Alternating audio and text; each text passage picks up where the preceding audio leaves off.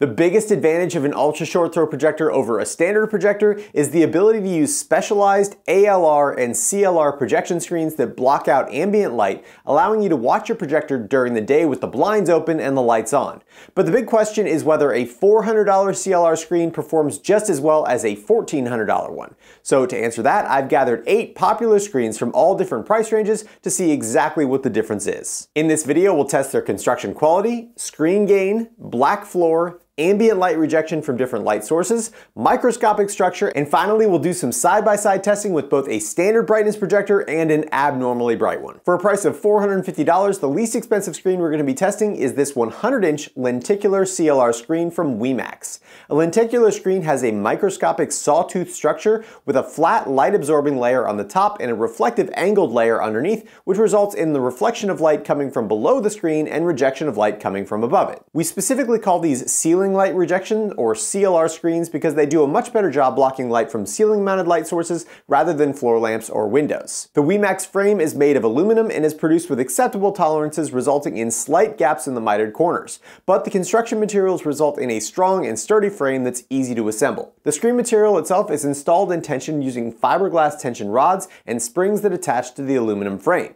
The WeMax screen took me about 1.5 hours to construct using the included instructions, and I had no issues getting proper tension on the screen. Next, for $499, is this 103-inch screen from IKEA Screens, which is a sister company of Elite Screens. This screen uses their CLR2 material, which in addition to a lenticular sawtooth design is also coated in a scratch-resistant coating, which allows for much easier cleaning. Unlike the rest of the CLR screens that I'll be testing, the CLR2 is able to be used with ultra short throw projectors and short throw projectors. The IKEA screen frame material was significantly less sturdy than the WeMax, and the instructions were not as easy to follow. The screen material itself also had a very strong chemical smell that reminded me of PVC pipe cement, and that smell took a few days to dissipate.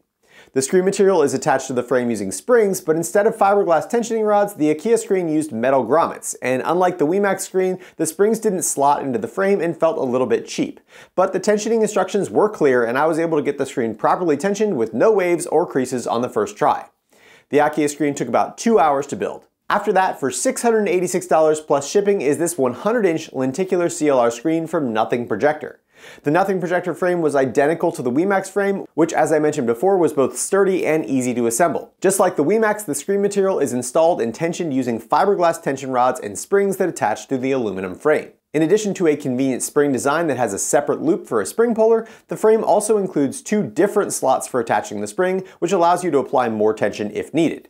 Just like the WeMax and IKEA screens, the instructions for tensioning had a clear spring attachment order, which allowed me to easily get the screen tensioned without any wrinkles or ripples. The smell from the Nothing Projector screen was very mild compared to the IKEA screen. The construction of the Nothing Projector screen took me approximately 1.5 hours. Next, coming in just under $1,000, is this new 100-inch Fresnel ALR screen from Formovie. Unlike the lenticular CLR screens that we've seen so far, the Formovie is a Fresnel design that uses a series of ridged concentric circles starting from the bottom middle of the screen. We call Fresnel screens ambient light rejecting screens, or ALR, instead of CLR because they reject any light that doesn't originate from the center bottom of the screen. So they're effective at blocking both ceiling light and parallel ambient light sources. Fresnel screens also focus light specifically back at the viewer, which results in a brighter picture for anyone sitting directly in front of the screen, but significantly worse off-axis viewing. The Formovie screen had clear, easy-to-follow instructions and a lightweight but high-quality aluminum frame. Unlike the rest of the screens, the Formovie screen material is tensioned using screws with fiberglass tension rods, which are so much easier to use than springs, and there was absolutely no doubt that the screen would be perfectly tensioned and wrinkle-free. The Formovie screen material did have a noticeable smell that reminded me a lot of a newly purchased inflatable raft. The Formovie build time was the least yet, at just 1 hour and 15 minutes, and it was by far the easiest screen to put together. Last, for a price of $1,299, is the most expensive fixed frame screen that we'll be testing, the 100-inch Spectra Vantage CLR screen.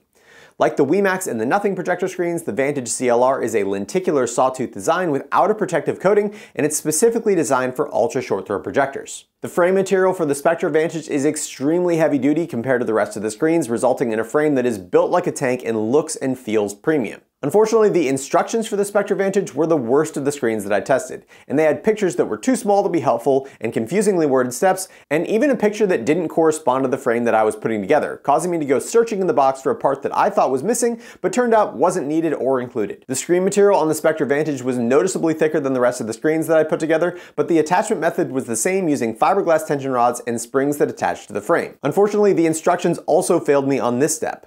Unlike the numbered tensioning diagrams for the other screen, the Spectra instructions just say start from the middle and connect the corner springs using the pull hook. Like, what middle? Do I do one side and then the other? Middle springs, then corners, then the rest? The Spectra screen also includes a few special heavy-duty springs that the instructions say can help you get rid of wrinkles, but there isn't any information about where to put them in relation to the wrinkle to fix the problem. And the reason I'm telling you all of this is that despite being easily the highest quality frame with the best materials and best manufacturing tolerances, the Spectra screen was the only one that I couldn't get perfectly tensioned. And I'm not saying it can't be done, but I spent nearly twice as long as the rest of the screens for a total of 3 hours assembling and trying to get all the wrinkles out of the corners of the Spectra screen, and I ultimately never got them perfectly flat. Okay, stop. For full transparency, what you just heard was my original script for this video that I finished writing on Thursday, March 3rd. And I want you to know that every review that you see on this channel is completely unbiased and unsponsored. But after building the Spectra screen and testing it, something didn't seem right. I do a ton of research before making these videos, and the Spectra Vantage is almost universally praised as being one of, if not the most premium ultra short throw projector screen that you can buy. But in my testing, it was just not good. Here's a raw clip of the first time I saw a projected image on the Vantage. And pure energy. Man, black bubbles. Energy that is about to reveal an entire universe of color. So I contacted Brian over at projectorscreen.com, and he was just as confused as me. We exchanged measurements, compared them side by side to other screens we had on hand, and something was clearly wrong with my screen. Brian overnighted me some material from one of his floor samples, and sure enough, they were completely different. You can see the old screen on the left and the retest on the right.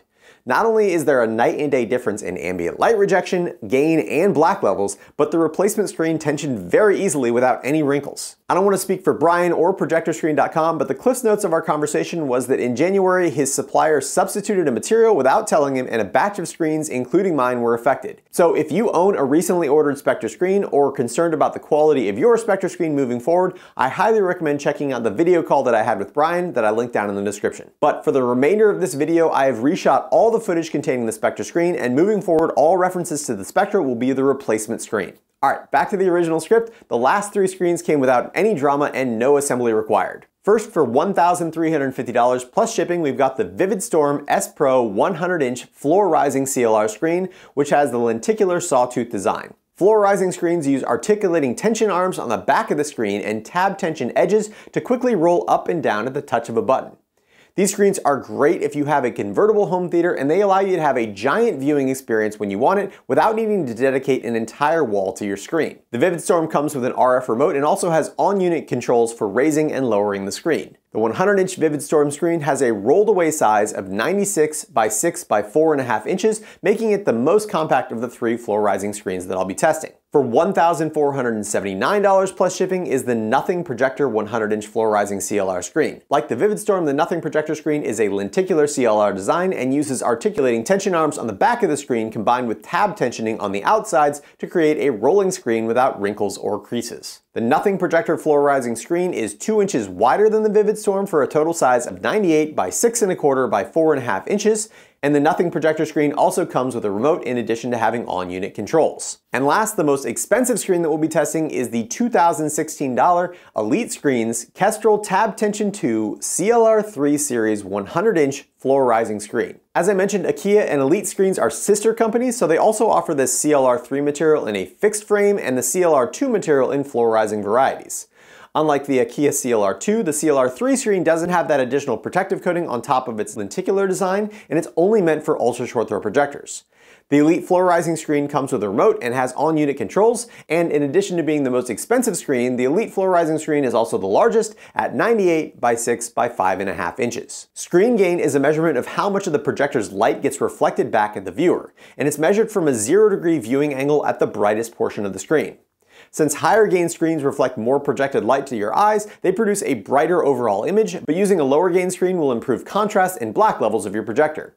In general, you should pair a high lumen projector with a low gain screen and a low lumen projector with a high gain screen to get the most vivid image, best contrast, and best black levels. To get a baseline value for gain, I used a 1.0 gain screen material from Vividstorm combined with a pure white image projected from the Formovie Theater ultra short throw projector. Measured using my lux meter with a directional attachment, the 1.0 gain screen gave a value of 19.4 lux at a distance of 1 meter. I repeated these exact same steps for each screen material, and the results were pretty odd in that they didn't closely correspond with the values listed on their manufacturer websites. I found that the brightest screen by far was the Formovie Fresnel screen, which I measured at 1.54 gain compared to its listed gain of 1.0. The Elite CLR 3 material is supposed to have a gain of 0.8 versus the 0.9 on the CLR 2, but I found that the CLR 3 had a significantly brighter image, and I measured the gain at 0.97, while the CLR 2 had a measured gain of 0.8. Of the screens that listed a 0.6 gain, the Nothing projector screen was the brightest with a measured gain of 0.8, followed by the Vividstorm at 0.74, and then the WiMAX at 0.69. The replacement Spectra screen was listed at 0.5 gain, but I found that it was about the same as the other screens at 0.77. Another important measurement is the black floor, which is how much light gets reflected back when the projector shines an all-black screen. Generally speaking, the higher the gain, the higher the black floor will be, meaning blacks won't be as black. Using the same testing methodology, but projecting a black screen instead of a white screen, I found that the black floor of the white calibrating screen was the highest at 0.06 lux, followed by the IKEA at 0.05 lux. Then it was the Nothing fluorizing screen at 0.04 lux, then the Elite, Vividstorm, and WiMAX at 0.03, then the Nothing projector fixed frame and Formovie Fresnel were at 0.02 lux, and the lowest black floor was the Spectra Vantage at 0.01. Gain and black floor are common measurements for any projector screen, but the main selling point of these screens specifically is their ability to exclude ambient light, specifically from ceiling light sources. So to test that ability, I used 2 banks of diffused LED lighting, one bank at a 45-degree angle from the center of the screen, and another at a 15-degree angle. And again, I calibrated the measurement using that 1.0 gain non-ALR screen sample. Starting with that 15-degree angle light, which would be similar to having ceiling lighting over your couch, the Elite CLR 3 screen material rejected 49% of that ambient light. Then it was the IKEA CLR 2 with 51%. The Spectra, Vividstorm, and Nothing projector fluorizing all rejected 60% of ambient light from 15 degrees. The Nothing projector fixed frame rejected 62%. After that, the least expensive screen, the WiMAX, rejected 64%, and then the highest light rejection value came from the Formovie Fresnel screen at 70%. Moving on to a much steeper 45-degree ambient light angle, the pure CLR screens improved significantly, with the IKEA CLR 2 screen performing the worst at 62% rejection, then the Elite CLR 3 at 70%, the WiMAX at 72%, the Formovie at 76%, the Spectra at 78, and then the Vividstorm, Nothing projector fluorizing screen, and Nothing projector fixed frame screen all had 80% rejection of light at a 45-degree angle. So from a pure light performance standpoint, we would expect the best performing screen to be the Formovie Fresnel screen, which had the highest gain, lowest black floor, best ambient light rejection at 15 degrees, and was only 4% away from the best light rejection at 45 degrees. But the problem with Fresnel screens is that they're designed for a very narrow viewing angle of about 45 to 50 degrees, and off-center viewing will result in hotspots and dim areas that you won't get with a lenticular CLR screen. The highest performing lenticular screen on paper is the Nothing projector screen, with a gain of 0.8, a black floor of 0.2 lumens, 62% rejection of 15-degree ambient light, and 80% rejection of 45-degree ceiling light. However, it's not all about light performance, and the ability to clearly resolve every pixel of an image is a reason I often see cited as a justification for a higher priced screen. Using a microscope, I examined each screen structure at 6 different points to get a representative image of the microscopic structure. The first thing to notice is that all the screens, regardless of the price, have the same number of sawtooth ridges. I counted 36 ridges per centimeter, so for a 100-inch diagonal screen, which is 49 inches or 124.5 centimeters tall, there would be 4,482 horizontal ridges, which is more than sufficient for the 2,160 horizontal pixels in a 4K screen, and even enough for the 4,320 horizontal pixels of an 8K screen. However, looking at their microscopic structure, there definitely does seem to be a correlation between price and the uniformity of the sawtooth structure. The cheapest screen from WiMAX looks fuzzy and deformed, while the Spectra has straight, rigid lines that could theoretically help it reproduce images more accurately. I also thought the variation in sawtooth pitch and the ratio of dark to light areas was interesting, but ultimately I couldn't find any correlation between that and my light performance data. Missing from this figure are the IKEA CLR2 screens and the Formovie Fresnel screens, which look completely different under a microscope due to their reflective coatings. But you can still get a feeling for how the CLR2 screen has the same horizontal lenticular pattern versus the Formovie that has its varying concentric circles based on where I place the microscope. Alright, I love quantitative data more than anyone I know, but ultimately these numbers don't mean anything unless they translate to a better viewing experience. So to test that, I set up each projector side by side and projected a 100-inch image split between the two screens. To be able to more easily compare the screens, I edited the Dolby Atmos Nature's Fury test video to split it down the middle, with one side as a mirror image of the other, meaning that light colors and contrast will be right next to each other on both screens. I tested in 15-degree ambient light, 45-degree ambient light, and total darkness, and I ran each of the tests with the two best performing ultra short throw projectors from my 2022 showdown. The Formovie Theater, which is somewhere in the ballpark of 2,200 ANSI-lumens, and the AWOL LTV 3500, which is somewhere around 3,300 ANSI-lumens based on my personal testing. Starting with the $450 WiMAX on the left and the $499 IKEA screen on the right, with the 15-degree ambient light, even before the image shows up on the screen, you can see that the WiMAX is noticeably darker than the IKEA, meaning the WiMAX should have better contrast and black levels. And sure enough, while the image from the Formovie isn't exactly great on either screen, it is much better on the WiMAX. Unfortunately for the IKEA screen, the same trend played out with every light source and every projector, and it was even apparent in a room with nearly zero ambient light where you would expect the higher gain screen to perform better, but the colors just looked muted and washed out in the IKEA in every situation.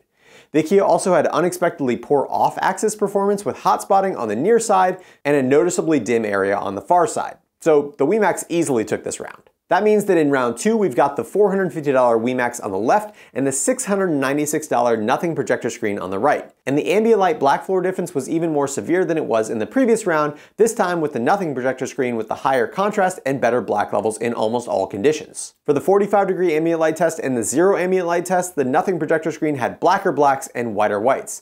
But in the 15-degree ambient light test, the WiMAX actually had a better black floor due to the fact that it was the lowest gain projector screen that I tested. Unfortunately, this also meant that its overall luminance was lower, which was more apparent using the Formovie Theater than it was with the super bright AWOL. Off-axis performance was equal between the two, and both offer the super wide viewing angles that lenticular CLR screens are known for. If your room has more diffuse ambient light and your projector is sufficiently bright, then the WiMAX screen might be a good choice. But in most situations, the nothing projector screen performed better, so it's going to move on to the next round. And this next round is a little bit tricky because it should be the nothing projector screen on the right versus the Formovie Fresnel screen on the left. But the design of this test makes that impossible since the Fresnel screen blocks out any light that doesn't come from the bottom middle of the screen. So for this round, I tested each screen individually and then I cut and flipped the images in Adobe Premiere. And with the Formovie screen set up properly, it significantly outperformed the nothing projector screen in both 15-degree diffuse light and the zero ambient light test. And in the 45-degree ambient light test, the results were confusing. The nothing projector clearly has a better black level and rejects more ambient light, but you can see that the lenticular design also has a noticeable gradient of reflected light, with the bottom of the screen having much better black levels, while the Formovie screen looks more gray, but the black levels are uniform throughout the whole screen. So in most conditions, the Formovie screen was significantly better as long as you're watching within a 45-degree cone. But off-axis, the Formovie Fresnel screen was significantly worse. So I'm going to move the nothing projector screen on so I can compare lenticular screens to lenticular screens, but I'm pretty convinced that Fresnel screens are the future of UST projector screens as long as extreme viewing angles aren't important in your space. So that means that on the left we've got the $696 nothing projector screen, and on the right is the $1,299 Spectra Vantage. And with all the lights off, I could barely tell any difference between them, except maybe slightly higher color saturation on the Spectra and very slightly more contrast. But I'd mostly call it a tie. However, in the diffuse 15-degree ambient light, the black levels on the Spectra were noticeably better without any corresponding loss in luminance. And I even think that the white levels might have been slightly whiter on the Spectra as seen here. With the 45-degree light source, the outcome was the same, with the Spectra screen achieving slightly higher contrast due to its lower black floor, and off-axis both the screens performed well as far as image uniformity, but the Spectra had a more noticeable reduction in brightness. So overall, I do think that the Spectra screen has a slight edge over the nothing projector screen in terms of black level and general performance, but whether it's $600 better is a decision you're ultimately going to need to make for yourself, and I think both screens are very good. When testing the floor rising screens, I attempted the same side-by-side comparison,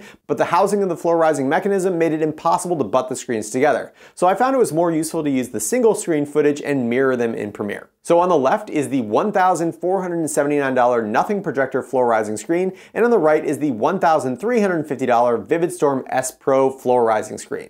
And these screens are basically identical in performance, both on paper and in practice. I couldn't see any significant difference between picture quality in any of the ambient light conditions, and off-axis, both of the screens performed well with no hotspots or dim areas. The only notable difference between the two screens are that the housing of the Nothing Projector screen is 2 inches wider, the Vividstorm screen has more tabs on the sides which could possibly lead to less wrinkling, and the Nothing Projector floor-rising screen appears to have at least one more backing layer, causing it to be significantly better at blocking out light coming from behind the screen, which could be important if you're planning on putting your floor-rising screen in front of a window. But as far as black levels, gain, and ambient light rejection, I don't see any difference between these two screens. So we'll call that round a tie and put the $1,479 Nothing Projector floor-rising screen on the left and the $2,016 Elite Screen CLR 3 floor-rising screen on the right. And these materials are clearly significantly different from one another. You can see that during the zero ambient light testing, the CLR 3 material in the Elite screen looks much brighter due to its measured gain of 0.97, but that significantly hindered its performance in both the 15-degree ambient light testing, where it had noticeably worse black levels and lower contrast, and the 45-degree ambient light testing, where the CLR 3 material looked completely washed out. Off-axis, both screens perform well, but you can see that the higher gain of the Elite CLR 3 screen material makes the image look significantly brighter in a zero ambient light environment. That means that for ambient light performance, the best value screen is the Vividstorm 100-inch S-Pro, since it performed identically to the Nothing Projector's floor-rising screen, but costs over $100 less. So last, let's compare the overall winner in the fixed frame category, the Spectra Vantage 100-inch on the left, to the top recommendation floor-rising screen, the Vividstorm S-Pro on the right. In a zero ambient light environment, there is no noticeable difference between the two, but in 15-degree ambient light, the lower black floor of the Spectra Vantage leads to better black levels and better contrast. And the same is true in the 45-degree ambient light environment. But overall, the best performing screen, given a viewing area of less than 45 degrees, was by far the Formovie Fresnel ALR screen that looked amazing in basically every lighting condition. Paired with a 3300 ANSI lumen AWOL LTV 3500, the Formovie screen gave a TV-like watching experience even in my garage workshop with all 160 watts of LED lighting on. And honestly, it is the most impressive image that I have ever seen from any projector and screen combo, including all the displays that I saw at CES this year. The other interesting thing about a Fresnel screen is that if you wanted to mount your projector on the ceiling, you could flip your screen upside down and it would still provide ambient light rejection, since it blocks any light that doesn't originate from the center of the screen. Unlike the other Fresnel screens that I've seen, the Formovie doesn't have the hot spotting or ceiling reflections that have typically been associated with Fresnel technology, and I cannot wait until it's available in a floor-rising form factor so I can add it to my setup. I've got links down in the description for the top performing Formovie screen, as well as all the other screens that I tested in this video, and even though, as always, this is a completely unsponsored and unbiased review, those are affiliate links, so if you appreciate the time, effort, and money that it takes me to make a video like this, I'd love it if you could use those links, since I do earn a small commission on the sale at no cost to you. I'd also like to thank all of my awesome patrons over at Patreon for their continued support of my channel, and if you're interested in supporting my channel, please check out the links down in the description. If you enjoyed this video, don't forget to hit that thumbs up button and consider subscribing, and as always, thanks for watching The Hookup.